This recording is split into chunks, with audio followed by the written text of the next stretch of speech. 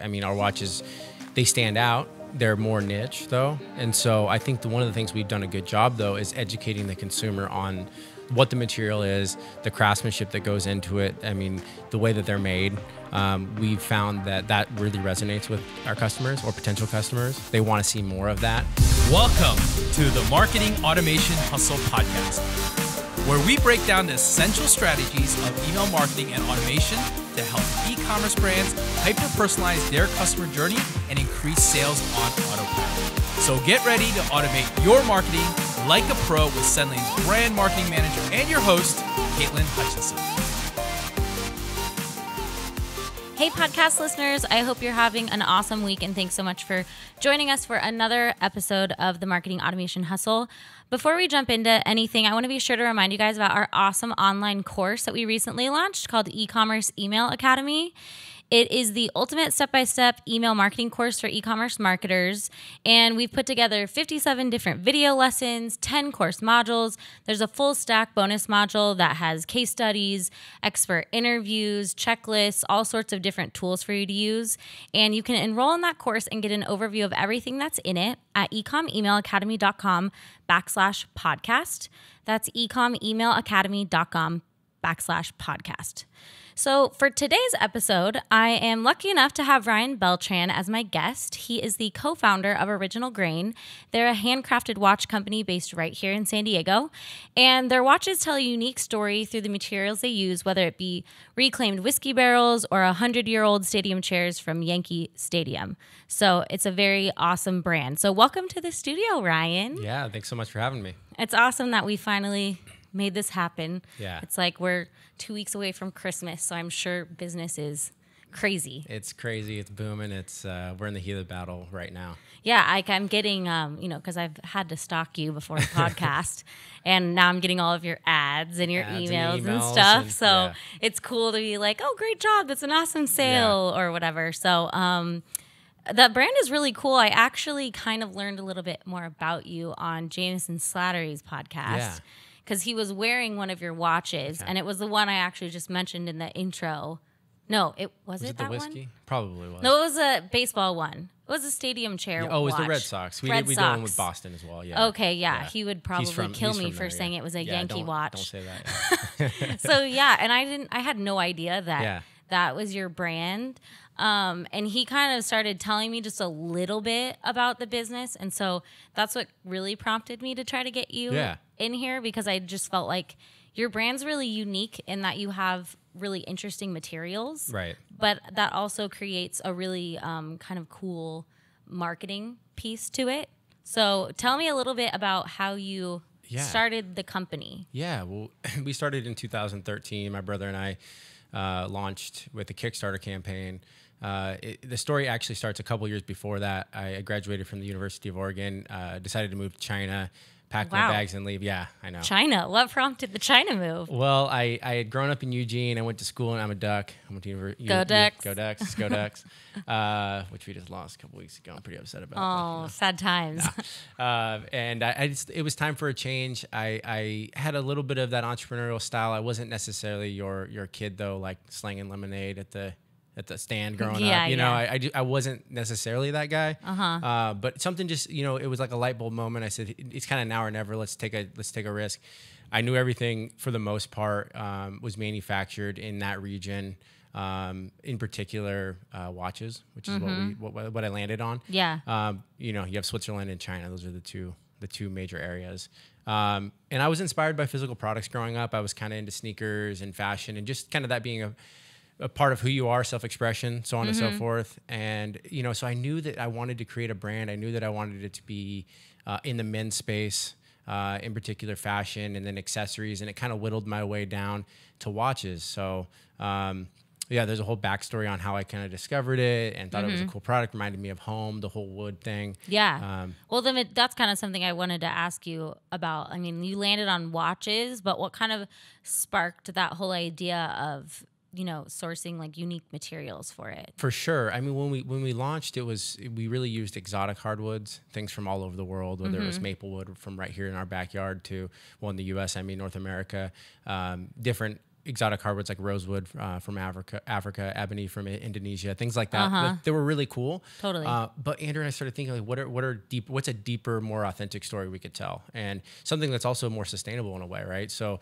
we thought, why not use reclaimed wood?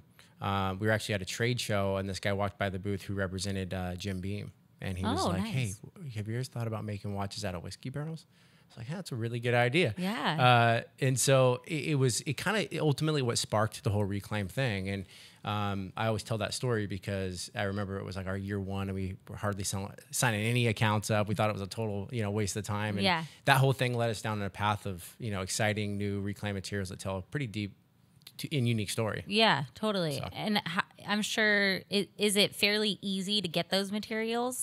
It's not, actually. So whiskey barrels are pretty readily available. We source them from Kentucky, like where bourbon is made. Yeah. It's the only place that you can actually make bourbon. So it's pretty interesting. I didn't know that until I explored this. I didn't know that until you just said that. Yeah. So, wow, fun fact. Fun fact, yeah. And so, things like those Yankee Stadium seats that you referenced at the start of the show, we actually had to purchase those one-off from different from different sellers, whether it was eBay. I think we even a couple of them were like Craigslist. I mean, we had to track them down, and they're not cheap. I mean, I can imagine. Yeah.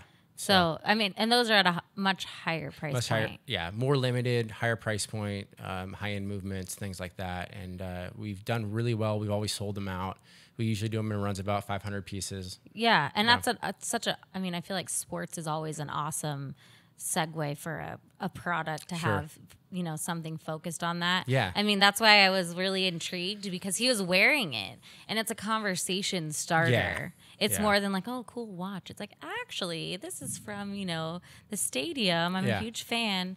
So I wanted to ask you, how do you guys kind of tell the story behind your product? Because I feel like right now, especially with social media and influencers, I always see people pushing different products. Right. And a lot of it, I notice, other than, beauty stuff, is definitely sunglasses and watches. Right. Just from my experience, whether that's true or not, I feel like those are pretty prominent. There's been some bigger brands, online brands, putting themselves out. And so how did you step into that space and try to be competitive? Because I feel like you've got these, popular brands running on social, but then you've got the real big name brands, whatever those might be, like Nixon, Michael Kors, all like the well-known brands. So how did you insert yourself into that? Well, I think our differentiator is built into the product itself, right? So because we use such unique materials and the watches are so different, it is a double-edged sword, I will say, though. I mean, I think especially on Instagram, there's an aesthetic, and we may not necessarily go directly with that aesthetic. I mean, our watches, they stand out. They're more niche, though. And so I think one of the things we've done a good job, though, is educating the consumer on what the material is, the craftsmanship that goes into it. I mean, the way that they're made. We've found that really resonates with our customers or potential customers. They want to see more of that. Yeah. And sometimes like the less produced as well. Like if they just maybe want to see an iPhone photo of like how the wood's cut, they don't necessarily need to see like a 30-second or a minute and a half second edit. Totally. Where we kind of, if it feels too produced and too polished, sometimes it's funny. Like it doesn't perform as well as the stuff that's a little more. It's funny. We've like kind of gone backwards. We have on that. Yeah. It's like it started as like, the most like, high res quality stuff. And I think that's also why Instagram is so popular. Right. Is because you kind of get a behind the scenes and it's real. But I will say, I went through your guys' Instagram. Your product photos are awesome. Yeah. I mean, you're definitely, obviously targeting men for sure. Right. It feels like the More manly watch, Yep. So how did you guys kind of work the story into your marketing, I guess, would be my next question. Because you have to have some way to communicate the differentiator in an ad, in a video, or whatever it might be. So how did you guys kind of work that into your marketing strategy? Yeah, well, I think, again, we like to tell the story from start to finish because there truly is a story to tell. Like, again, it's built into the product. So we actually would go to Kentucky, like, for example, and, like, show, like, where we get these barrels. How are they made? what happens to them when they're done, aging bourbon, for example. Same thing. We did a collab with New Belgium recently and went to Fort Collins in Colorado, and we deconstructed this big 20-foot barrel. It's called the Fooder. I didn't even know what that was, but they age sour beers in there. Oh, cool. Kind of cool.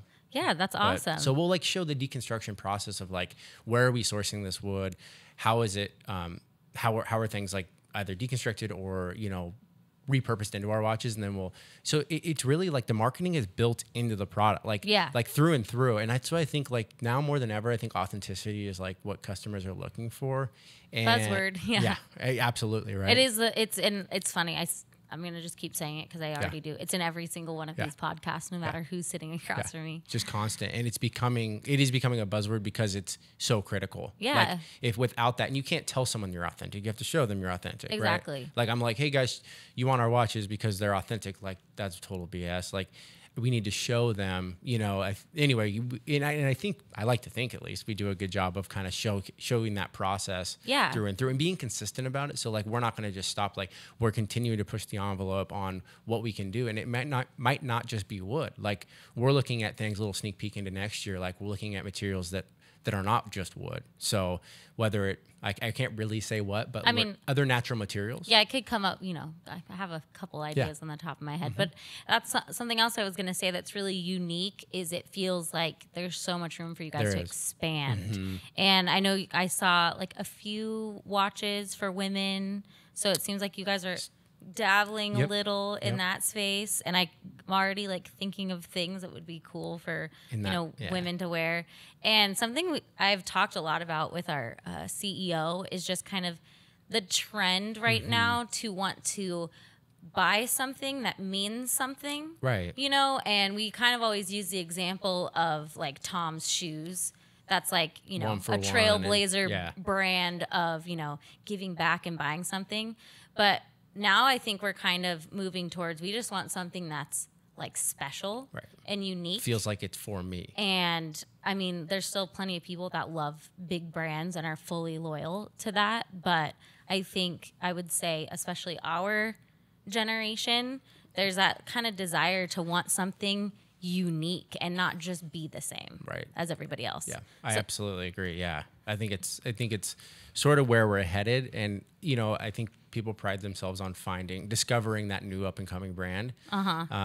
It's tough because I think every brand aspires to become the brand that everyone knows, and I think that's something we should aspire to. But I think at the same time, the culture is wanting something that's different. It's wanting something unique for sure. And that's all we can do right now because there's so many businesses and companies making the same product, and now Amazon's around. It's there's just even more of a need to have that business that just has something special. Right. Even your guys' homepage video, I watched that. Yeah. Awesome. Yeah. It's just you really start connecting with the brand, and that's so important right now, really connecting with the brand, because you can only do so much with a product. It's your marketing, I really love it. It's awesome. A little deeper, there's emotion tied to that, right? Yeah. And so that's something we've really tried to do. A watch of all things. Of all things, right? Yeah. I know. One of the more old, accessories. They've been around for hundreds of years now. So yeah, totally. Yeah. So how did you guys kind of start first, marketing it? When you first launched it, what are some of the different avenues that you explored? Yeah, well, we were lucky enough to launch in 2013 with that crowdfunding campaign, which feels like there were a lot of successful campaigns around that time. And we were able to not only catch that wave of crowdfunding when that was new and cool and up and coming, and really ride that wave, but also social media when it was relatively inexpensive in comparison to where it is today. It feels it's like so nuts how far it's 30% year over year. It's just it's year crazy. over year over year. Comparison to what back in 2013 is I don't even know. Yeah. Up a lot. So yeah, we were fortunate enough to be able to leverage, the inexpensive cost of literally just on Facebook, social media, influencers, just blog accounts, which that's changed so much over the years. I remember just having literally a men's fashion post, repost our image. They wouldn't even create content. They would literally just post an image that we want, and that thing would just get so much engagement. That's awesome. It's just changed a lot in the last years. We've always been a huge fan of email. I mean, I definitely think that's, it's funny because there's been like these waves of like, is email, in exchange for SMS, and like they're both important. Like totally. I mean, that's why we incorporated SMS into our platform. Right. And it's kind of just that, like, you don't need to pick one. No, absolutely not. But you do need to be doing email. There's Especially no doubt. right now, the amount of products we are all buying out of our emails for the Christmas season. I mean, I got a code today for like 5% off something, which is like nothing. And I was like, oh, fine. I'll use the code and buy it. Yeah. So yeah, email is totally relevant. But going back to what you were saying about Facebook, I feel like that's a great starting point because Facebook makes it so easy to test things out and try different target audiences. Right. So I'm sure that was a good way for you guys to get a feel for, what people were responding types of people, to, things like that. And I think the comment elements of that, especially for a product like you guys have, is kind of cool because I always tag people on Facebook and cool stuff. Yeah. So yeah. I still remember the beginning, and again, it's changed. Like I think the behavior itself has changed. Like people are still tagging and commenting and liking. Although I would beg to differ the liking part, which now they're removing that on Instagram. I mean, it's just crazy how much things have changed. But I do remember when we first put up like our first ads on Facebook, which Andrew and I initially just ran ourselves before we, I mean, that's what we all got to do in the beginning. And I remember like the engagement was through the roof because it was such a unique product, but it helped our reach, especially back then when the algorithm was so much different. Yeah. And we would get so much organic reach off of like a paid ad because there were that many people just engaging with it. And it would, of course they like that. And that would show it to more people. And so I just remember it was like, it just worked. Totally. It still does today, but it's changed a lot. It's changed a lot. And like you said about email, that's just so important because it's something that's yours. Yeah. And I think, we all love social. Like Sendlane does social. It's huge. But you never know if Facebook went down tomorrow, how many brands would suffer? Yeah, how many brands would just go down in flames because all their spend is there. Right. So I think that's kind of the primary reason that email is so important because those are your people. You're collecting their information and it's yours and to there's have. no marketing costs once you have the email. So totally. Just a minor spend on an excellent email platform. An that's ESP all. That's awesome. Yeah. So, as you guys kind of continue to, expand the brand, where are you guys going in like the next year? I know you guys said like new materials and everything, but are there other ways you guys are trying to expand the company as a whole? Like how many people do you guys have working for you now? Yeah. So we have about 20 of us in the office. Obviously looking to grow that as much as possible. Yeah. For sure. But also, and I think hiring has been a huge part of like how we got to where we are today, hiring the good people. I've seen the value of that recently as an entrepreneur, a young entrepreneur. Like you have to hire in order to grow. And I think we've made a lot of really good hires and I'm really excited about some of those new people on board. One of which is a new product designer. Just brought him over in January, who has a ton of experience working at a big brand. Yeah. And that's a perfect segue into kind of where we're headed. Yeah. It's funny you ask because it's so top of mind for us right now. We're actually getting ready, and not a lot of people know this, but to revamp one of our oldest, most top-selling collections, just as we start to evolve. I think, in the beginning, Andrew and myself and, we had some freelance designers. Not to say that clearly enough people have wanted the product where it was good. Yeah. But we want now we want to be great. So like totally. In order to do that, we need to evolve. We need to improve our designs. And so for next year, we're planning to roll out a bunch of new product. It's specifically watches, 4 or 5 new collections, which is a lot for us, along with 3 women's. So nice. It's going to be a busy year. Keep my eye out for that. Just in terms of new product. And the designs are going to change. We're still going to pay homage and respect to where we came from. Yeah.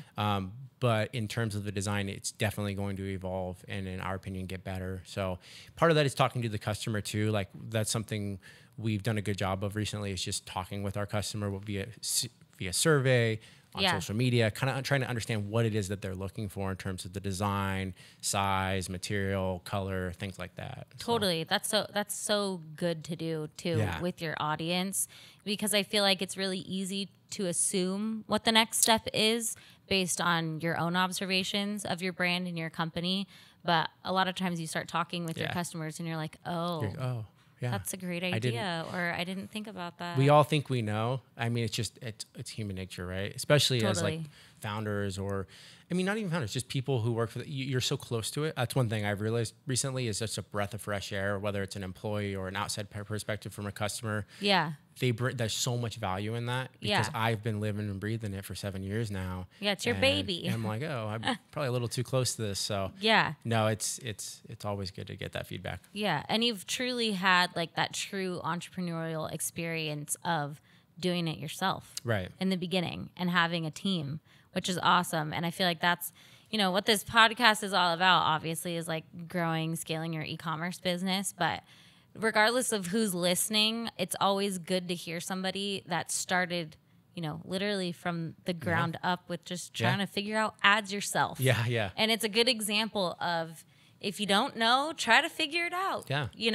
Well, and I've always prided myself, probably maybe to a fault, like on knowing every aspect of the business. Mm-hmm. And I have friends who are on both sides of the fence with this, mentors and so on and so forth, that, at some point you have to let go, right? Yeah. But I think it's important. I just do. It's a philosophical belief of mine that you should know pretty much every aspect. Like, there's like big companies. I think it's like Zappos, or I can't remember. Like you have to start in like customer service and like Zappos is it Zappos? Well, Zappos is huge on customer like service, there's certain like I believe in that, and I know but like I've learned all aspects of the business, whether it's in the weeds on the Facebook side. Like I've removed myself, not completely. I still like talk, but like we have an agency and someone who manages the agency and someone like I'm not like in there looking at what affinity audiences and what our lookalikes look. I mean, but I understand it. I understand our email. I understand logistics and our supply chain and forecast. I start to customer service. I think it's important to know all that stuff. So yeah, I mean, it is your business at the end of the day. Yeah. So yeah. So I do want to ask you, like, how do you see repeat customers happening with your watches? That was my next question. I couldn't remember. But yeah, do you see people coming back to buy your watch again? Like, how are you retaining customers? I think in this age of direct to consumer, customer retention and lifetime value is obviously, but talk about buzzword, LTV. I mean, that LTV is like the second. Right. Authenticity, LTV. Yeah, like those two things. Take and notes, sometimes people. they're interchangeable, right? Yeah. LTV first. No. I mean, because customer acquisition costs have become so high, so expensive. Totally. So It's how do you retain? expensive to acquire a new customer. Absolutely. And so what do you do with that customer? You need to nurture it, create brand loyalty.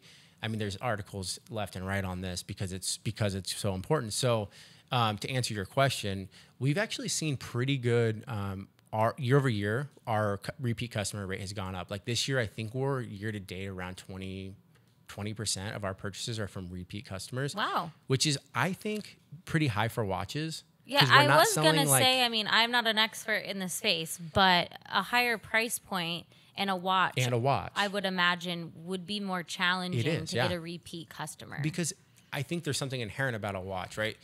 As a watch owner, as owner of a watch company, I totally get it. Like if I didn't own my own company, I would probably own maybe one or two of the same brand, but I want to diversify my collection, right? Yeah. That's just, you see people's pictures of their watch boxes, right? They pride them on like, they may have like an Omega and a Shinola and an original grain, so on, it's a Fossil, whatever, I think that's natural. So yeah, it's been really good to see that we have some pretty strong loyalists, and again, I think we're trying to broaden that still a little bit as we evolve, widen our design aesthetic, and try to appeal to more people as well. Well, I could imagine too, as you continue to expand on the materials that you're using, if I, have a watch that's made from a whiskey barrel and you launch a new watch that happens to be my favorite sports team and has a piece of their stadium or whatever. Yeah.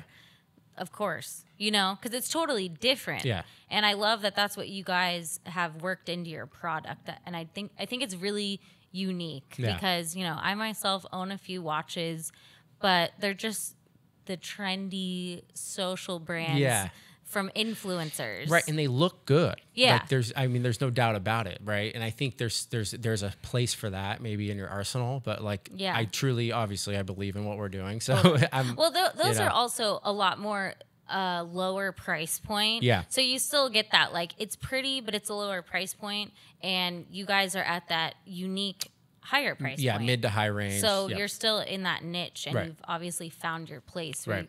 You guys seem to be rocking it, which is awesome. And I love getting our, fellow San Diegans I know. in here. We have such a cool like ecosystem For sure. building here, and I think it'll only continue to be that way as people, don't want to be in, LA. up in LA or up in the Bay Area, Yeah. So come on down to San Diego, Yeah, guys. it's sunny. 72. And then lastly, before we wrap things up, I want to ask you, what would be your one recommendation to somebody that might be trying to get their e-commerce business off the ground, but doesn't really know how to put themselves out there, put their brand out there? Like, what's the very first step in your mind? Well, I'm not just saying this, but I think email is critical. I'm not just saying that. Are you sure? No, I'm just saying that. Because there's an email envelope on the wall. Yeah. Wait. Oh, yeah. She told me to say no. No, I really do. I have friends who actually coach some of this stuff. Like they built a business helping people do this, and I'm telling that's what one of the first things they preach, right? Is building that list. Even if you're spending a bit of money to gather those leads, right? Yeah. Essentially, there's a lead. Yeah, totally. Just like in any business, whether it's product or service or whatever it might be. And again, you own that information now, right? So you can continue to market to those people, and most likely, those people sign up because they're interested. So it's not only a lead, it's a warm lead. I think that's a huge part. I know everyone has they may or may not have any marketing budget. So that's hard too, right? Yeah. This day and age, thankfully, there's influencers who, depending on, it's become more difficult to send just a product in exchange for a post, right? Like, Oh, yeah. that's where those micro influencers come into play. Yeah, micro influencers Like 10,000 are or a thing. less? I just learned that on a podcast a few months ago. And like there's even nano. I influencers learned now. that too. We had somebody in here that runs a social platform, Okay. and they were teaching me that, Yeah. and I didn't know that, but it totally makes sense. There's something to be said for those influencers at 10, 20, even 5,000 followers that you want to talk about authenticity and engagement. I mean, those people can sometimes get just as much engagement as someone who's got 50 or 100,000 because those people almost feel like they're a friend, like almost, right? Like, there's just, I just think that there's still an opportunity. It's just as much of an opportunity down there. Yeah. I know the big shiny object is the ones with 500,000 and $1 million, but number one, they're super expensive. And number two, they don't always back out on an ROI basis. So totally. So that's, if you don't know where to start, email. And some influencer exchange for Influencers, product. don't try to reach for the stars when you're not ready just yet. Yeah. So I think that's a great piece of advice. Well, And get out there too. Like get out there and like I remember we don't do it as much anymore. We just were at the LA Auto Show, like big show, right? Like, but it took us years to get there, right? Like 500,000 people went through. My brother was just up there. But like in the beginning, like go set up at I don't know, farmer's market or wherever it is. But like it doesn't have to be. It could be at a coffee shop that's on brand with your brand, right? Get some customer feedback. Like, what do they like about the product? What do they not? Like, that is so invaluable, and it's sometimes hard to hear it, but like that's critical. Yeah, and you're still doing that. Yeah, and You've still scaled doing your that. business, Yeah. and you're still like, hey guys, what do you think? That's free intel. Totally. From so. the people who honestly know your product the best because they're using it every day, paying good money for it. Yeah. So I think that's a great piece of advice. I'm glad I got you. Yeah, thank you. In the studio. I know it's a poppin' time of year, is, especially for e-commerce. I mean, it is like promotions galore right now. Not to mention, I'm sure you have all your own family stuff going on and all that jazz. So thank you for coming in. Yeah, thank you. And before we kind of wrap up the whole episode, I want to make sure that our listeners know where they can go to check out your product, check out any promotions you have going on, any new products you have coming out. Originalgrain.com, at originalgrain on Instagram. And we definitely be on the lookout for some of the new we got promotions all month through like the 20th. And then next month, we have some new products coming out. Awesome. And it should stay pretty consistent through the end of the year. So. I'll keep my eye out. Yeah. I'm keeping an eye out on a watch for my husband, but the problem is he's a Diamondbacks fan and an Eagles fan. I'm not sure that's not it's not necessarily the most popular team. So I'll keep my eyes peeled if you get any Eagle seats in there. So thank you so much. It was awesome to have you here, Ryan. Yeah, thank you. And for you guys listening, I hope you really enjoyed this episode. And if you did, please show us some love, subscribe, give us a follow, leave us a review, like us, whatever that action is, wherever you're streaming the podcast or if you're watching us on YouTube.